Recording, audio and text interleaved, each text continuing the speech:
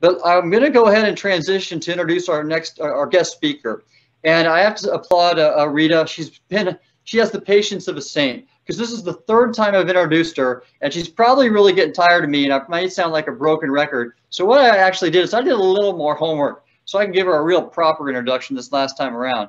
Now, of course, Rita is a microbiologist, and she's informed a really, I think, a transformational effort going forward. NOAA has developed an omics strategy to advance applications like environmental DNA across the entire agency. And this really was built upon the decades of important work that Rita has conducted. But let me tell you a little more about her. She earned tenureship in Georgetown University in 1966, a year before I was born. Now, I'm not trying to date you, Rita. I'm just trying to applaud the extensive contributions you made to science in our nation and in the world. And currently, I'll acknowledge that you're a distinguished professor at University of Maryland, College Park. But a couple other accolades which I just I can't resist pointing out. The first female science director of the National Science Foundation, and currently a CEO of a bioinformatics company.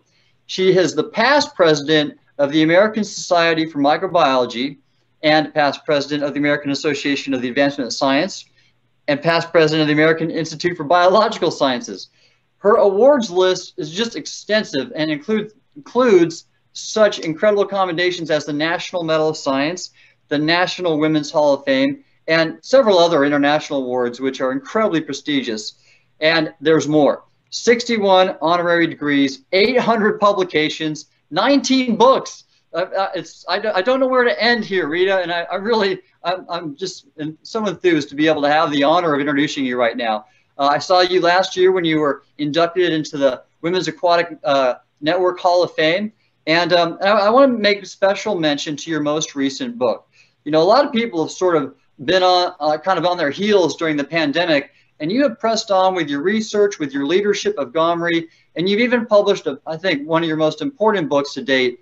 And it was called, in August, you published it, A Lab of One's Own, One Women's Journey Through Sexism in Science.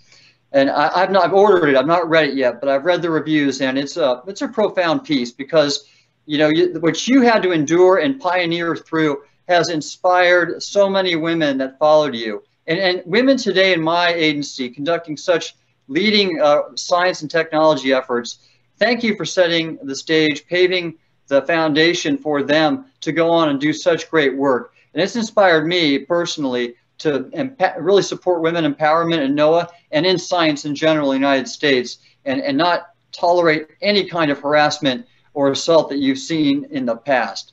So thank you for your inspiration, Rita, pardon me.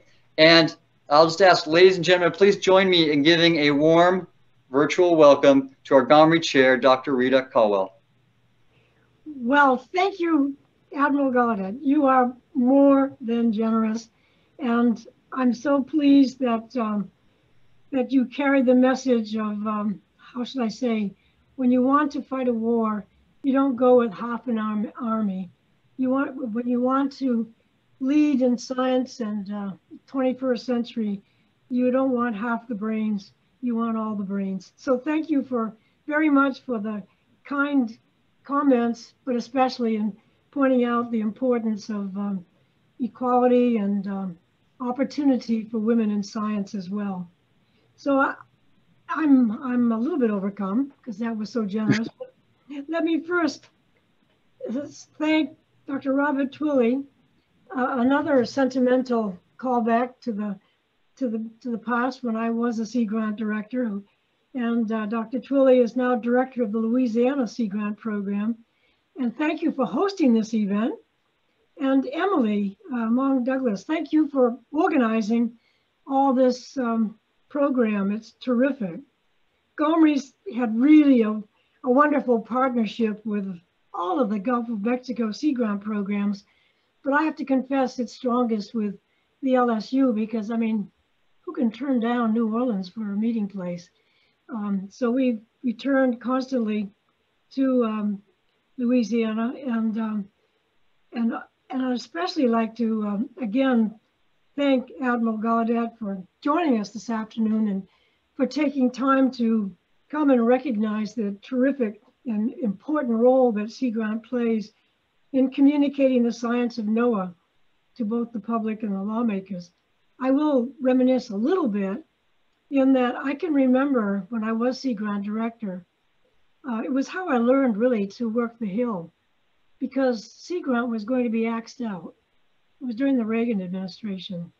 And I learned, along with all the other Sea Grant directors, how to go up on the Hill. And I must say that Sea Grant never got axed out. It just got bigger and stronger, which I think is a testimony to all the people who have worked in the many programs, and especially those who participated in the Gulf of Mexico Research Initiative. I thank them all for their leadership in outreach and communication.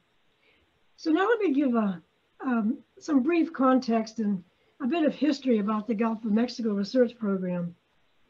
But first, before I say anything, please let us recognize and be cognizant of those who perished in the terrible disaster.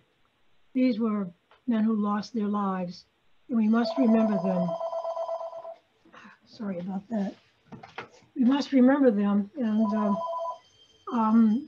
always remember that their sacrifice did lead to some extraordinary work that we were able to do.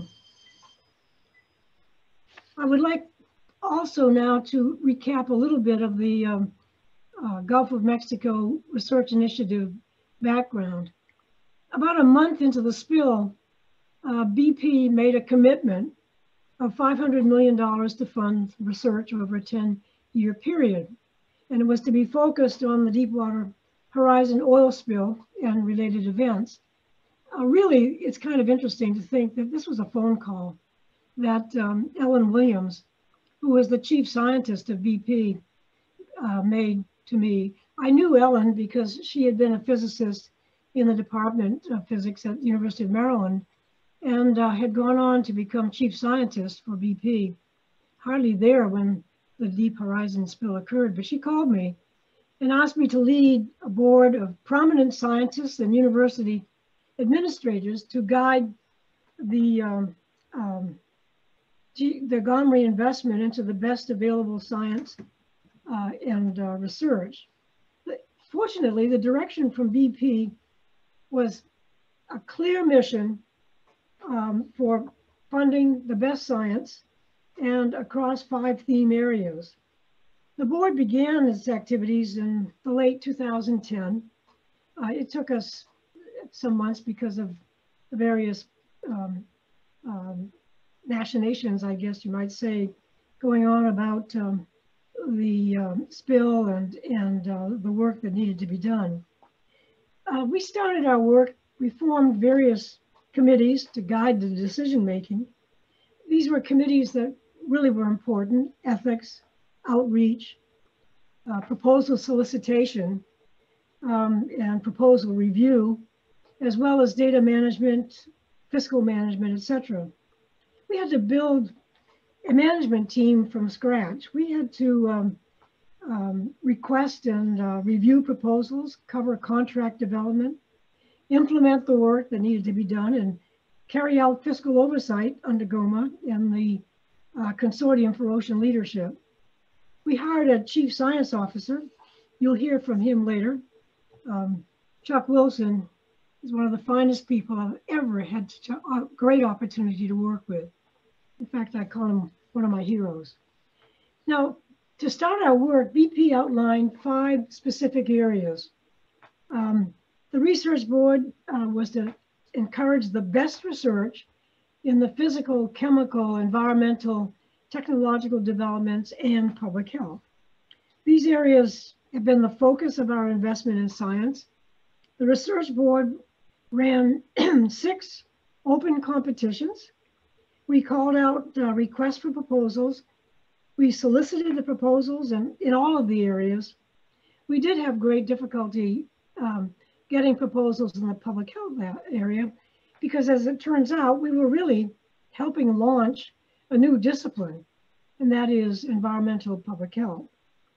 Now, the funding went to institutions across the Gulf, including and especially Louisiana. And now we're at the end of the program. It's been 10 years. It's been the fastest speediest 10 years I've ever spent in my life, which means I've had a really, really good time with this program. It's been great. Over the past 10 years and roughly 6 very competitive RFPs, the Research Board awarded $420 million to scientists around the world with a focus on the Gulf of Mexico. And I really emphasize the fact that we spent as the total bulk of the money of the $500 million we spent on research, which is really what we should have done and what we were glad to do. Those investments led to a huge increase in publications. As you can see here, the publications now are beyond 1,600. And the individual science presentations to various groups around the country, around the world, are about almost 6,000. But the best of all, is that we did fund 1,200 graduate students, but also high school students. And this, I think, is the tremendous legacy of the Gulf of Mexico Research Initiative. I don't really have time to go into all of the productivity, but it's been incredible. Now this slide represents the huge amount of information, but the good news is that all of that information is being, I won't say boiled down, but it's being synthesized, it's being integrated, brought together, and summarized in these particular core areas of circulation observations, fate and weather, ecological systems, etc. We're just now completing the work across these 9 synthesis core areas. We've already had more than 30 publications and reports that have come out of the synthesis activities already. And there'll be a whole lot more to follow. And again, Sea Grant will bring the summaries. The summaries of those syntheses will be available through the Sea Grant outreach. The resultant synthesis products can be accessed as well from our website, which will continue for a few years beyond the end of the 10-year period in December. Our synthesis goal is to document, and I would say exploit, the scientific achievements and the advances that we've made so that there'll be new understanding, improved practices based on the 10 years of GoMRI research. Now, I'd like to highlight another very important resource. We established an extremely important data archival system, the Gulf of Mexico Research Initiative Information and Data Cooperative, GRID-C. In support of transparency and making sure that science and education is right in front of the community at large, BP laid out the progressive, forward-looking expectation that all data collected with GoMRI funding should be publicly available. So in response, GoMRI, we spent significant resources, millions of dollars, to make that happen. Participation wasn't optional. Compliance, therefore, has been extremely good. The data had to be entered, and they are being preserved. And what's good about the database is that it's not just a bunch of data that you could sort of weed through, but it's data that's in a form that's actionable, usable, and available. And it will be available with our support through 2030, and hopefully beyond into the future, as perhaps the National Academy Gulf of Mexico Initiative will use the database and incorporate the new data they gather into the GRID-C. Now, GoMRI has spent a lot of funding, significant funding, conducting a number of different activities that target public outreach. It was really important to us that the public needed to know what we were doing, even as we were doing it, because they were asking questions that needed to be answered. And so we targeted a variety of activities for public outreach. And all of these are now part of the legacy that goes forward. And I hope that you who are listening will use them in the future. Now, for example, the Research Consortium have developed extensive websites, and that includes a variety of useful educational products. And we're working on how to make sure that these continue well into the future. We produced 3 documentaries, Journey to Planet Earth, and a number of podcasts have come out of the filming that was done for those documentaries. They're on YouTube, and they'll continue post-GoMRI, that is beyond December. We organized and were active in guiding the Gulf of Mexico oil spill and ecosystems sciences conferences, the GoMOSES, which Laura Bowie will tell you about next. We engaged the Smithsonian Museum's Natural History Ocean Portal to highlight the relevant scientific findings, the publications, and the information from those publications. And they'll be preserved on their website, which is terrific. Now, I must say that we're proudest and most pleased with the outreach activities that the Sea Grant program has had in making information available to communities, resource managers, and local governments. Sea Grant has produced a tremendous number and a great variety of brochures. These are in response to public questions.